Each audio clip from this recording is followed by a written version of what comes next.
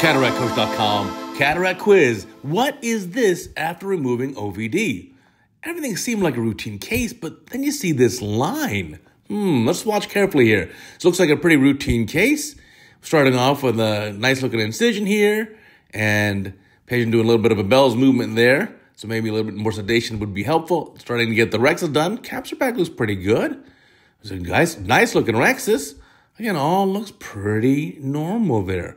We're going to watch the whole case here, start to finish. You're going to show me and tell me what you think is going on. So it looks good. Rotating the nucleus nicely. If it does not spin, you will not win. Well, this surgeon's going to win. It's spinning.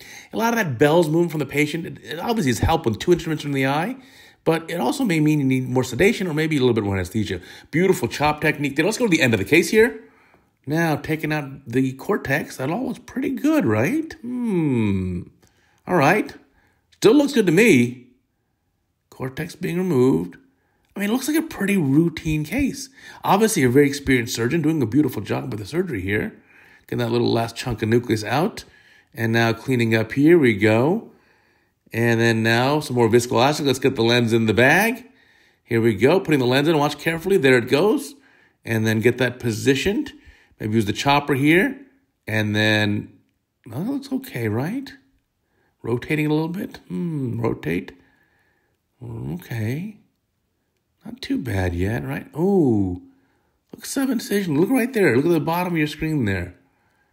Taking out viscoelastic here. That looks okay, right? Let's see. Removing viscoelastic. Oh, there you go. That's loose bag right there. You saw the wrinkles coming across so much? Yeah, there you go. That's that line. So we have some zonulopathy, some zonular dehiscence.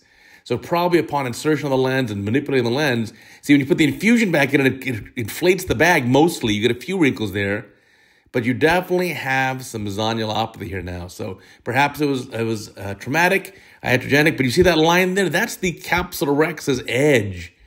So in that area, just where the para is, you've lost zonular support here. Could you leave it alone like this and be done with the case? Yes. Should you? Well, because the rexus is coming in like that, it's probably not just 1 hour, a clock hour of zonular loss. See that now the wrinkles in the posterior capsule as the bag shallows a little bit? You probably have 2-3 clock hours. Let's say 3 clock hours of zonular loss here. So what do you want to do, right? Here's viscoelastic. Yeah, you probably want to put a capsular tension ring in the eye. So that's the surprise. Remember, for any surgery, it's not over until it's over. Now you can see how much of the rexus comes forwards here. So the rexus went from round to now D-shaped, and that's the straight line of the D. And where that straight line of the D is, that's zonulopathy. So that's probably a solid 3 clock hours. If you extrapolate that, that's 3 clock hours of zonular loss in that quadrant. So CTR, I think, is going to be helpful. It'll fill the bag with viscoelastic, make sure the bag is nicely inflated, get the CTR, and I think you'll be okay then the rest of the case. I think it'll be fine. But I don't think I'd leave it like this.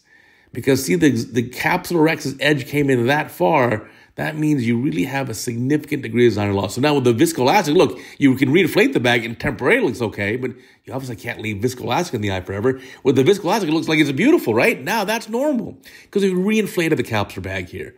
So what I do is, I'd inject the viscoelastic in the bag on top of the optic, and I'd try to put the CTR in. Now think about this. Which way are the haptics facing? Because as you put the CTR in, you don't want it to get caught up in the haptics, right? So if the haptics are pointing in one direction, you come up opposite that with the CTR, you may end up pushing the CTR onto that haptic or hitting the haptic. So yeah, I'd put it in the same direction as the haptics are. So we know the haptics are on the anti-S. So let's see here. I'd actually put it, I'd put it the other way. I'd start inserting this towards the left. And you can certainly do it either way. Just take your time here. If it's going around, it's going around. But I just don't want it to get hit on the edge or the tip of the haptic is why I'd say do it the other way. But I guess you had enough viscoelastic in the bag. You inflated the bag. It looks great. It's getting in there. And now let's drop this in the capsular bag completely. And that should do it. Wow, that's stressful. All right, maybe your second hand. Well, there we go. And get that optic straightened out a little bit. Let's make sure that all looks good. And that should resolve the issue. That's what the line was. That secret line in the quiz, in the title slide, that line was the edge of the capsular rexus.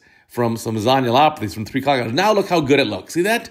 You've re-expanded the bag there. Now the rice looks totally normal. Beautiful save, by the way. Great job by our guests over here. Thank you for sending the video, and such a pleasure to watch. Yeah, be very conscious. Now, I would not do too much manipulation. At this point, let's just get out of the eye, right? Let's just finish the case up. Take as much viscous as you can. Don't worry about going so far behind the optic. It's not a toric lens. You're not worried about rotation. Let's just clean this up and get this case finished.